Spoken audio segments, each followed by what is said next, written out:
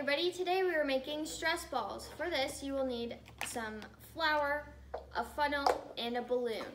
The first step is we are going to stretch out our balloon and blow it up just enough so that the balloon is stretched out.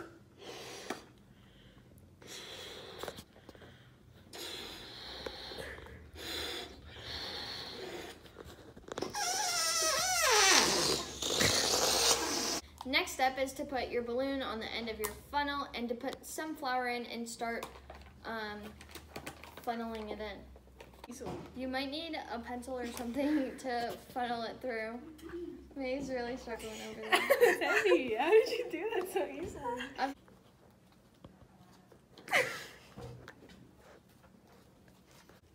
Once your flour is starting to get full in the bottom of your balloon, you're going to push it down so that there's more room for the rest.